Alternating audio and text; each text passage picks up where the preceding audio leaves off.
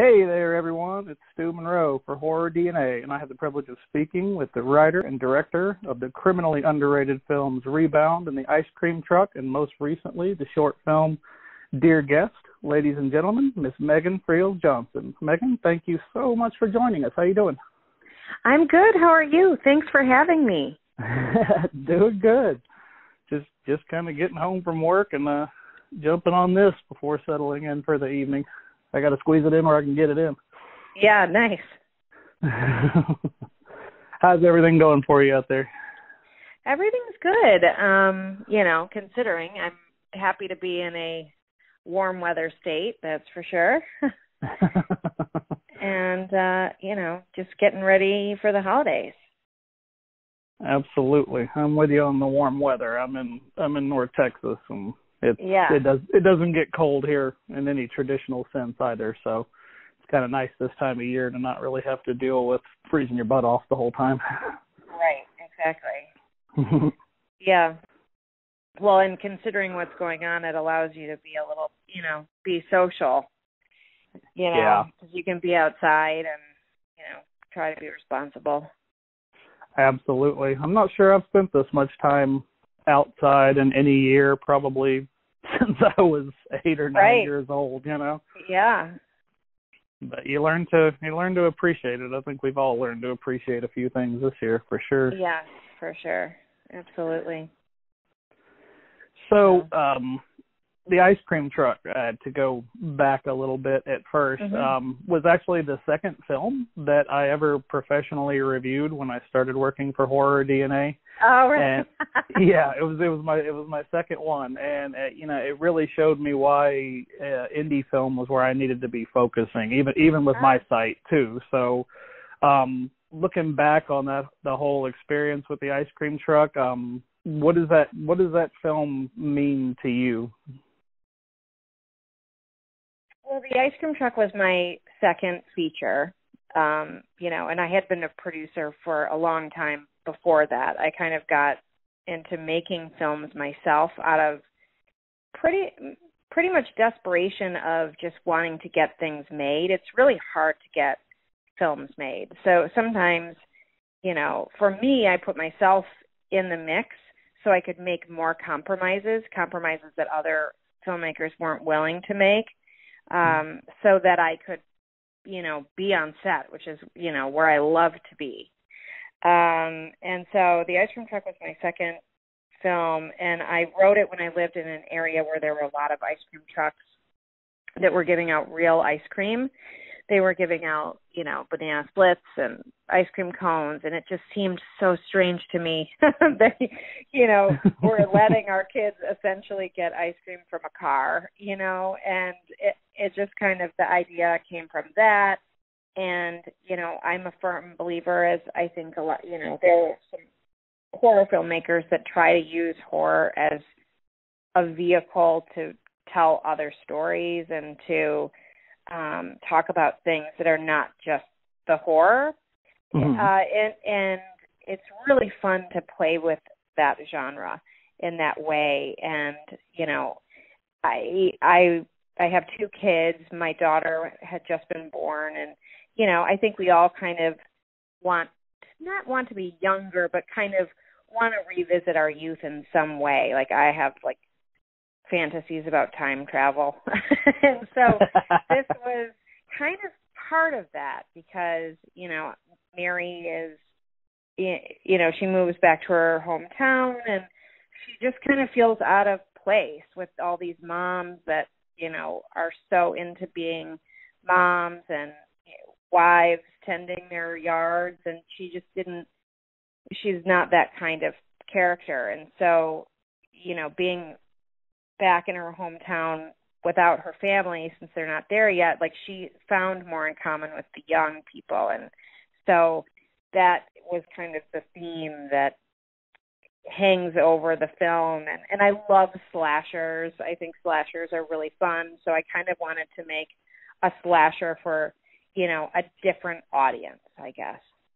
Yeah, definitely different because it's a woman in her 30s, that sort of environment, just not what you see in that type of film, which kind of, I know, grabbed me right off the bat. There's a sense of almost disorientation from the beginning where it's just kind of like, what the hell's going on here, that sticks around for the whole movie until, of course, you get to that ending, which once you see it, you kind of have a hard time getting it out of your head. So that's a cool space to operate in for sure.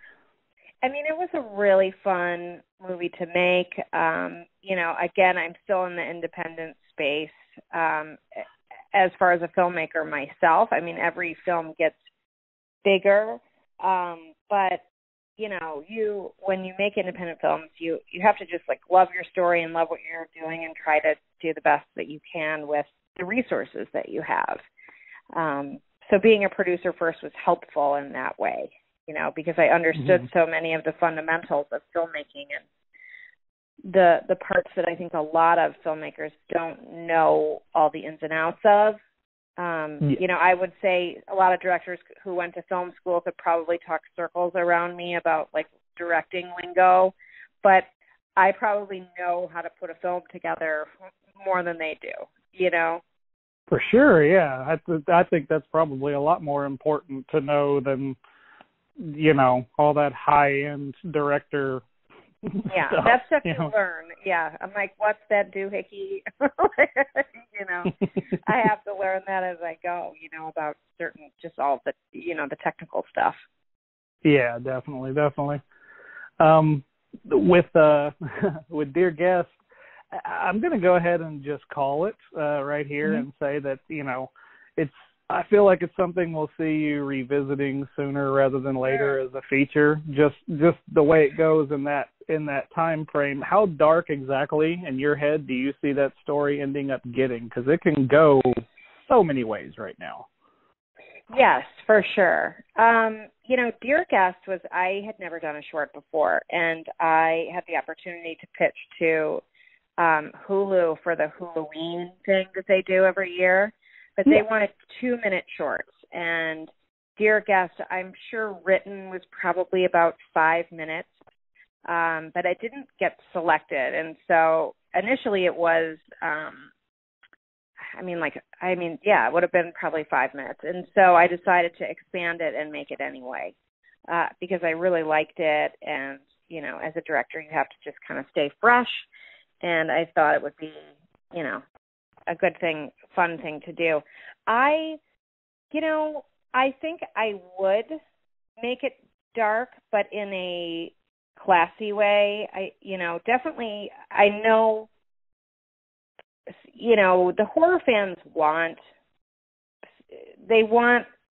suspense, but they also want kills. But when you have a limited cast, there's only so much you can do. So I think you have to there's only 2 cast members, at least in the short. So I'm not sure who I would add or if I would just keep it with them. I think I've started expanding the script a little bit, but I don't know if I would add anybody. I'd have to really think about it because you don't want to bore your audience, you know, and you don't want people to be like, oh, this could be a short, you know, when they see the whole thing. So I don't know, but my favorite, you know, my favorite suspense thrillers are the ones that have a lot of kind of like trickery and like puzzles to solve. And I think that's one of the fun things about Dear Guest. And I think I would really play that up, you know, as a more like suspenseful The Game. Do you remember that movie in the 90s? Oh my God, yes. That's one of my personal favorites. Just yes.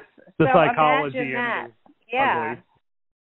But I wouldn't want to do torture porn or anything like that. I don't think that's not really my thing. So I'm not really sure what I would do. And yes, for sure, I would love to make it into a feature. I think there's a lot you can do there. And I think one of the things that I was pleased that a lot of people liked about it is that I didn't go the way of typical, like, invasion, you know, torture. Yeah, because there's a template set for all those, whereas the sort of 2-person psychological drama, you could do some really interesting things locked into that space. Plus, it's a nice house. It's a good place to shoot. It's, you know, the environment's excellent for that. Yeah, I mean, it was really fun, and the actresses were so good, and it was really a pleasure to work with them. Yeah, they were fantastic. I didn't realize that what movie was it? Now that I'm sitting here on the phone with you, I'm brain farting on the movie that one of the two actresses was in. She was a lot younger when she was in it. You mean Ashley Bell in The Last Exorcism? Yeah. The Last Exorcism, that's right. Yeah, and you she's could also tell. in a movie called Carnage Park, which people seem to like a lot. I haven't seen that one yet. I'll have to look it up. Last Exorcism was a pleasant surprise, and you could see she had some real chops. But I actually watched it a couple times in a row because I spent some time staring at her, going, "Man, she looks familiar. Who the hell is that?" And then finally looked it up, like, "Wow, okay." She was in a movie called Carnage Park and Psychopaths from this horror director named Nikki Keating that people know her from a lot. And in The Last Exorcism, she said a lot of the like body contortion she did do herself. That was not special effects. That's intense. I just kind of assumed they were special effects. Yeah, right. I know. You do. I mean, in a lot of those movies, those body effects are so common. You assume they're all special effects because unless your name's Javier Botet, you can't really twist in those directions. Right. That's pretty impressive. I'm learning stuff today. Cool. Yeah. So with kind of looking at the future, all your works have sort of a sensibility I really like. And I know some people, the slow burn gets them a little bit, maybe because they're not patient. But I like the sort of practical and real life sensibility. You have a pretty good understanding of when to turn the horror up and when to kind of focus more on character and the connection with the audience. That balance you're kind of known for already, is that something we can expect on hunting season, or is that going to get as nasty as it looks? Because that's got some really gross potential to be a lot of fun. Hunting season is definitely more violent. It does have the slow burn. It takes a minute to crank up. But, yeah, it's, there's a lot of, weaponry and cat and mouse.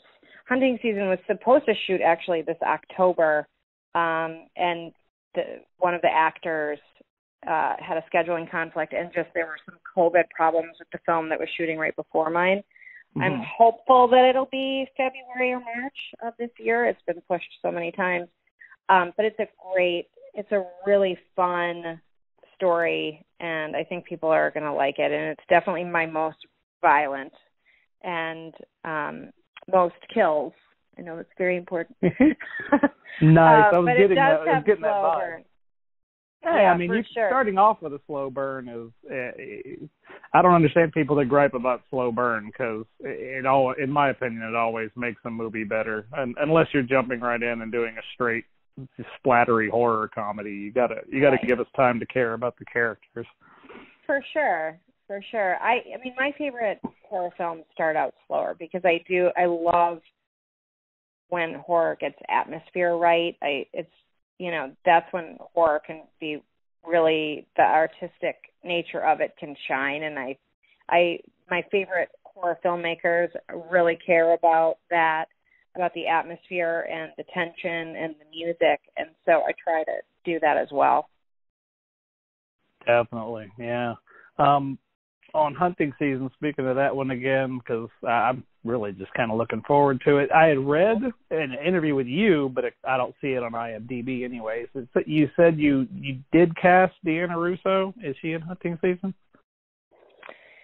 There's some casting changing around a little bit. I don't want to get into too much specifics just because time has gone by, but I believe Deanna will be in it. I'm not sure which part, but there are other casting updates, but I'm not at liberty to give them. But I think people will be really happy about them.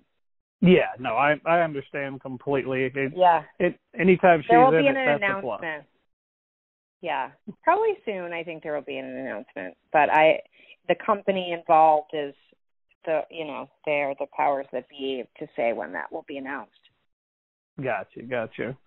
How I'm just a good fan of hers. How important was she to the ice cream truck? Because I feel like she was so instrumental to the ice cream truck turning out the way it did. How important was she for you as a filmmaker to really solidify that? I loved working with her so much, and she is such a fantastic actress. I just can't say enough great things about her, and I think she is a big reason that people really love the film, and they're really drawn to her and how authentic she is in it. She has such a relatable quality. The character is kind of an introvert, and Deanna is also a little bit of an introvert, and you can really see that she understands that element of the character and a feeling that we all kind of feel when we're feeling out of place or talking to people that we are not vibing with, and how small talk can be painful. And she just has such a presence, and she was instrumental in that, us caring about her and really relating to her struggles. Yes, I would love to work with Deanna on everything, frankly. I don't blame you at all. She brings a lot to the table, and that horror that was really in the ice cream truck is a different kind of thing. And I think fans that are stuck on a lot of the 80s style don't exactly get it, but it seems to me like it takes kind of times like we're living in right now for people to start understanding how subjective and personal horror really is. It's not always the slasher running around. Sometimes it's just, like you said, being alienated and alone in that neighborhood and feeling like you're out of place. There's something terrifying about that too. I love that you bring that to the table. Well, I've noticed this year too, especially, that people are still discovering the ice cream truck. I feel like it's been kind of not a slow progression, but here we are over 4 years after it came out, and people are really still the same kind of passionate about it. I find that people love it, or they don't understand it at all, and there's not a lot of in between. But I feel like some of my favorite horror films kind of get that reaction, and so I'm honored that people are, feeling one way specifically, because that means it's not your usual fare, For sure. Like if everybody universally gets it, you almost tend to feel like maybe you haven't made strong enough of a statement. or it's a really good movie, but it being forgettable is what I think you don't want to be, or just being like, what 3 stars or whatever it is. But yeah, one of those, I didn't feel like I wasted my time, but it could have been better kind of things. I hear you. Yeah, for sure. I noticed reading some of your other interviews, you professed a pretty big love for April Fool's Day, which I couldn't agree more. That movie holds the distinction of being the first horror movie that I actually ever picked out for myself at the video store. I don't remember what age I was, but it was the 80s and I was pretty young. Well, that's a pretty good one to watch if you're young, I think. Oh, that ending. You know what I mean? Yes, for sure. It doesn't get too nasty, I don't want to but say it gives why you enough. for those, who haven't. I mean, I can't imagine who hasn't seen it, but yes. And I had a really a strong love for Deborah Foreman growing up. I loved 80s horror, and I loved April Fool's Day. It's just such a great movie.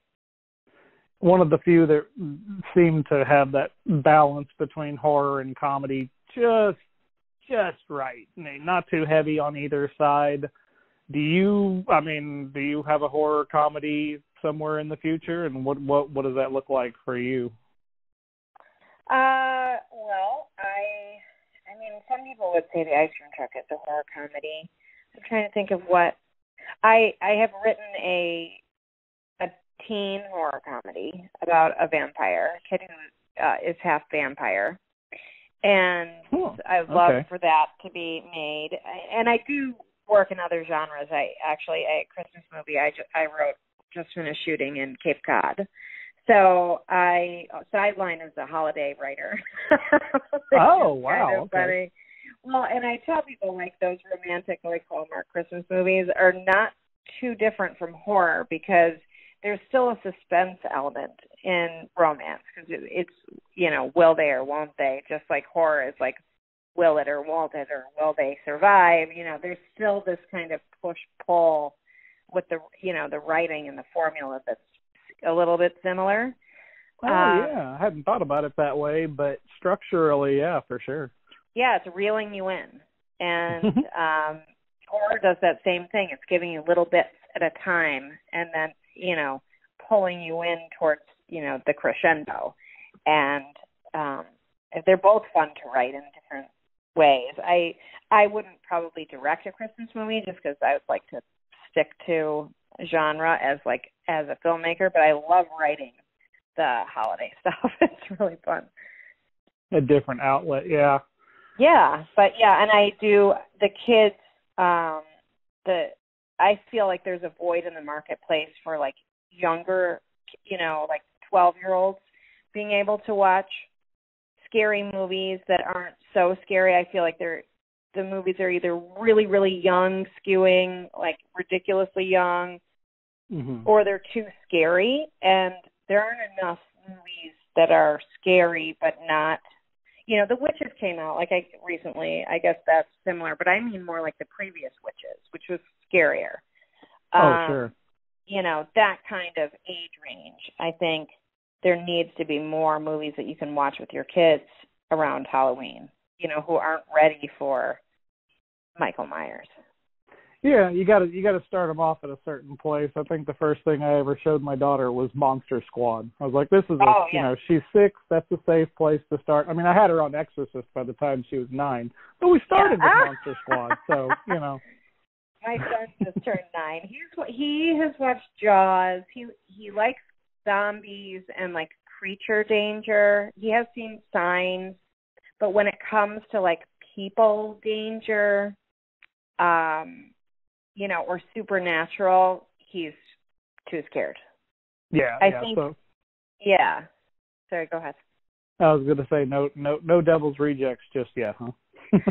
No, but he liked Tremors and he liked Arachnophobia. You know, those are. I'm like, okay, let's find all the creature scary movies. Well, he's got good taste. That's Arachnophobia. I think is one of the most underrated, underappreciated movies for the actual scare value in it. Honestly. I hear they're making a sequel. Oh my! Oh yeah. You didn't hear it from me. I would be on that like flies on shit. Pardon the French. I think we all pretty would. Good. So, kind of digging in a little more to just your taste. What would you say is the one film that influenced your style the most? I mean, I would say there's a few. As a director, what I started watching, oddly, before I started filmmaking, the movies that I really, even though they're not, I love this director and not all of his films are perfect, most are not, but there are elements to his films that give me goosebumps. And so as a filmmaker, I really, like for inspiration, I watch and listen to the music of Dario Argento films. Oh, yes, absolutely. I listen to Profondo Rosso a lot before shooting Rebound, and watched the movie, and I really like his movies. I even though he's problematic, I really like Roman Polanski. One of my favorite horror films also is The Changeling with George C. Scott. Freaking masterpiece. I know. It's in my top 10 for sure.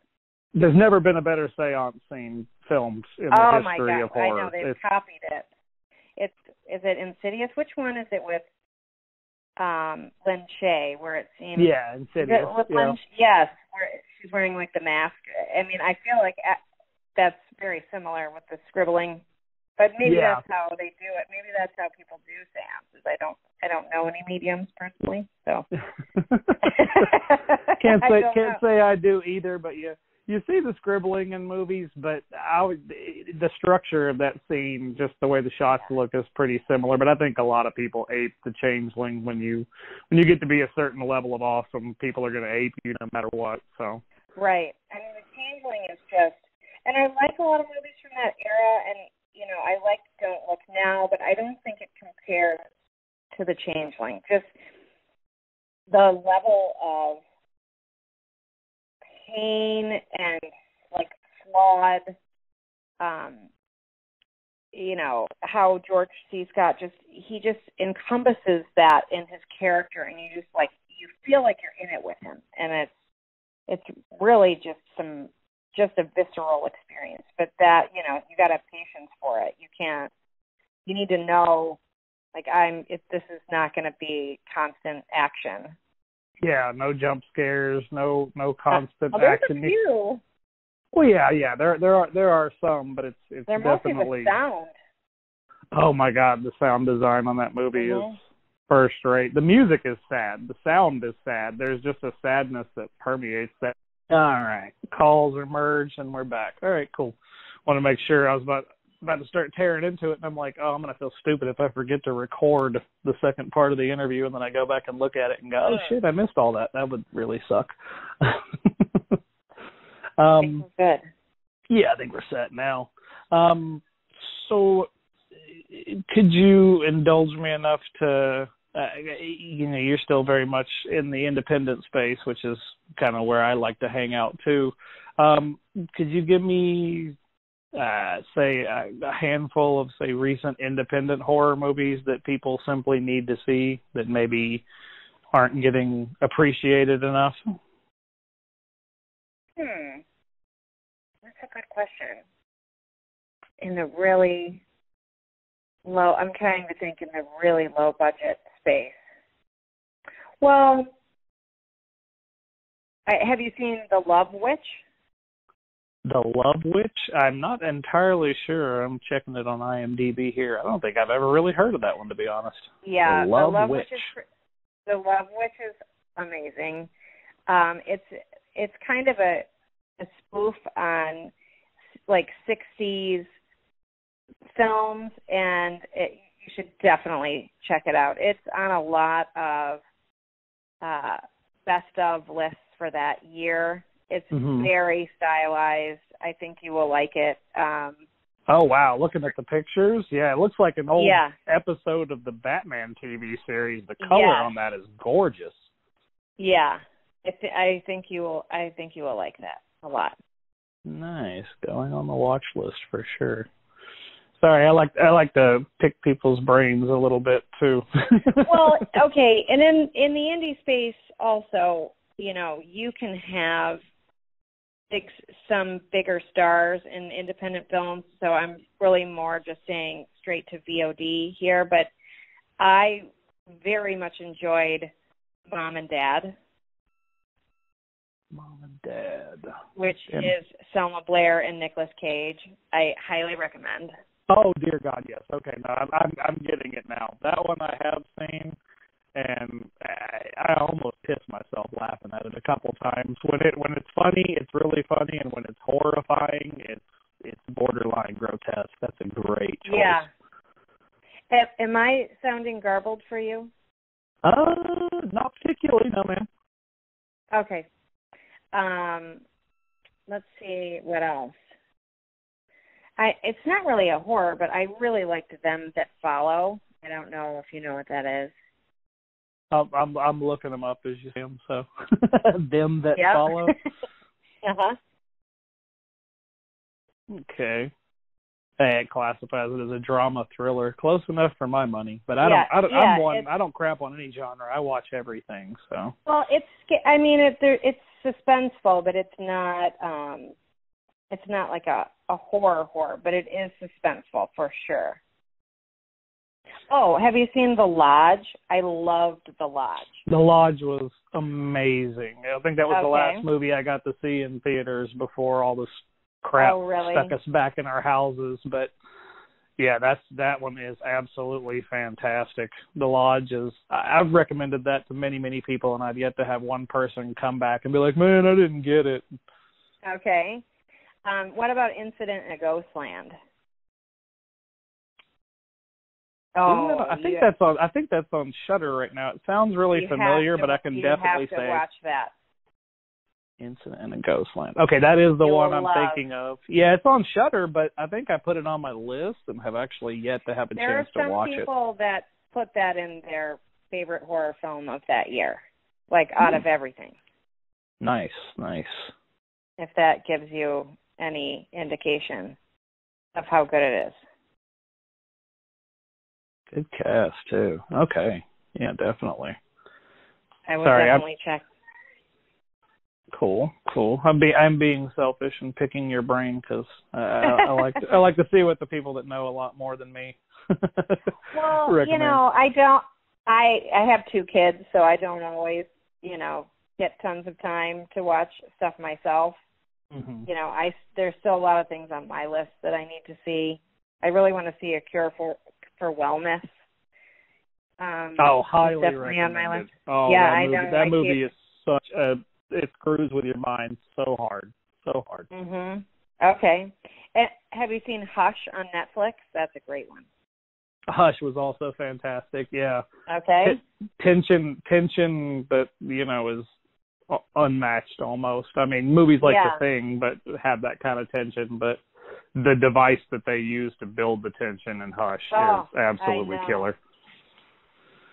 Mhm. So, I mean, that's all I can really think of at the. Well, have you seen The Invitation? The Invitation. Oh, that's in my top 10 also. Oh wow! Okay. That's Kieran Kusama. She directed Jennifer's Body, but this is a completely different tone. This is Logan Marshall Green, who you would know from Upgrade. Yeah, the guy that looks just like Tom Hardy, but isn't Tom Hardy. Yes. He goes to a party, and the suspense is so thick, the tension. This is a little bit of a slow, but it's like palpable tension until the shit hits the fan. Nice. Like the shit totally, I highly, highly recommend it. Like sprays the wall, hits the fan? It goes full throttle after, I don't know how long. It's just like this constant unease, and it's just fantastic. Very cool. I'm building myself a little list. I like it. And if I can, pick at your brain for one more question, because I do a lot of research, check old interviews and stuff, and you had answered, I don't remember exactly what the question was, but you had given an answer that just made me grin from ear to ear. You were talking about, you said that you still rock the original Nintendo Entertainment System, and that Kid Icarus was your favorite game. I've always maintained, I've argued with people about this, that Kid Icarus is one of the 3 most criminally underrated, just not appreciated anywhere near the level it should be, original NES games. My other 2 would be Star Tropics and Shadowgate.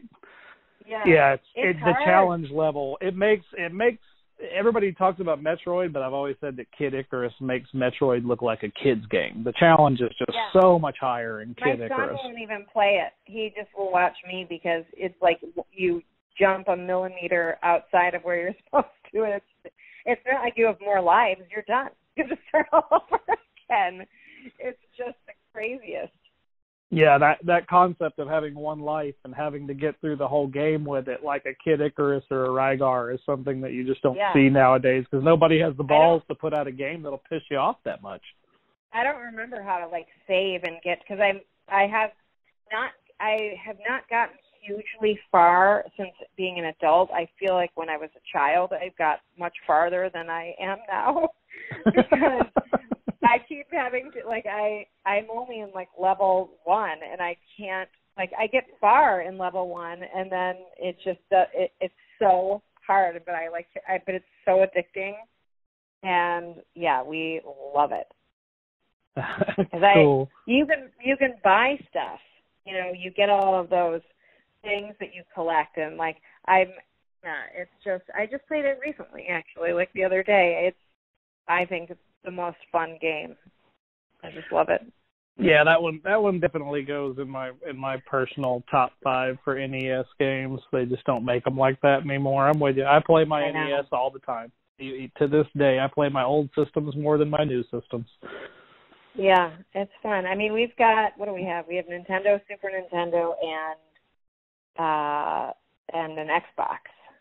Okay. And I would say they all get played, but Nintendo probably gets played the most. Super Nintendo we like, but it's usually just Street Fighter is what we're playing.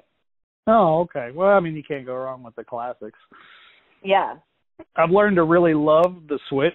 As a side note, it truly is a fantastic system. They've got some phenomenal games. It's worth buying for the new Legend of Zelda. It's worth buying for that alone. I've gotten probably 300 hours of gameplay out of Breath of the Wild, and my daughter's out there right now playing the new one that just came out a couple days ago or whatever it was. I'm a Zelda junkie. I was always more of a Zelda guy than a Mario guy. I love Link. I never got super into Zelda, but I really love Link. Link is also one of my favorite games. For sure. Very cool. I'm taking your brain to death here. Well, I've run through most of what I had, but please do let me know what's up next for you. Well, as much as you can know what's up next for you in a year like this, anyways. Well, I am producing a few projects based on Elmore Leonard material, and I have a couple of films that I would like to direct soon, one being Hunting Season, and then I have another one that's a horror. And then, I'm trying to do this vampire tween horror. And then on the side, I write Christmas movies. That seems to be what's going on. That may be the most shocking revelation of the entire interview. I don't know why. I just can't picture I feel like the Christmas movie you make would just have some really fucked up twist at the end. You know what I mean? Like, no, not only do you not get the girl, you've been eaten by Santa. No, they're surprisingly wholesome. Honestly, what happened was I got really sick last year. I got bronchitis like around before Thanksgiving, and I was sick for a really long time. It was one of those hang on, cold situations. And so I just didn't want to watch the news or anything political. I was just kind of burned out. And so I started watching those Hallmark movies. And just for fun, I'm like, oh my God, I can see why people love these. It's just like literally having just like Christmas on in the background. You don't even really need to know the plot. It's just like moving Christmas on your screen. And I was like, I could totally write one of these. And so in January, I wrote one, and that one has not been made yet, but it got me a job to write another one, which just was completed. So nice. That's kind of how they're fun and easy to write, and, they make people happy. So, It's just, my family loves them. They're more excited that a Christmas movie of mine is being made than anything else I've done. Because they don't all love horror. So they're like, finally, something we can, not be scared of. Well, now you got to make the Christmas horror movie. So I guess that one comes down the road. Yeah, I probably should make a Christmas horror. You're right. There's not very many good Christmas movies. I do like Krampus, but it's kind of silly. There needs to probably be more. It seems like at least 3 or 4 different people recently have taken a stab at that whole Krampus myth, and I would dare say nobody's nailed the tone of it exactly yet, although there have been some very cool creatures and versions of Krampus, but I haven't seen one that's really knocked my socks off yet. Yeah. I'm gonna do that. I think I'm gonna write a Christmas horror movie. I don't know why that didn't occur to me. My favorite Christmas horror anything, I think it was an episode, was it a Tales of the Crypt episode? Where Santa shows up with the axe? Yes. Yes. Is it Joan Collins? That to me is one of the coolest Christmas scary anythings I've ever seen. Yeah, you hit the nail on the head. Well, probably one of the 5 best episodes ever made for Tales of the Crypt from the Crypt, which is saying a lot because they had some fantastic episodes, but I love that Christmas one. So nasty. And the guy that plays Santa is just terrifying. Well, the thing is that she kills her husband, and so she doesn't want to get caught. So she puts herself in more danger because she's trying to, like, figure out how to get out of that. It's really very cool. Yeah, that's totally what I feel like that type of thing I would do. All righty. Well, then I guess maybe that fire is lit. So I'm going to look forward to the Christmas horror movie now, and just smile someday when I see it and be like, I had a little hand in that, maybe just a little bit. Yeah. There you go. Well, thank you very much, Megan. You've been really generous with your time, and just really enjoyed talking to you. Sorry if I picked your brain a bit much. I want to have everybody get to know you because I know they're going to be seeing a lot more of you soon. So I'm glad I got this interview. I fought to get this one. Oh, awesome. Well, thanks for having me. And if anyone wants to see any of my films, they're all on Amazon Prime and wherever else you can get your movies. Yes, ma'am. We will definitely do that. So thank you very much. I think I've exhausted everything that I have. Thank you so much for taking the time. I really appreciate it. Awesome. Have a good night. You too, Megan. Thank you. Bye. Bye-bye.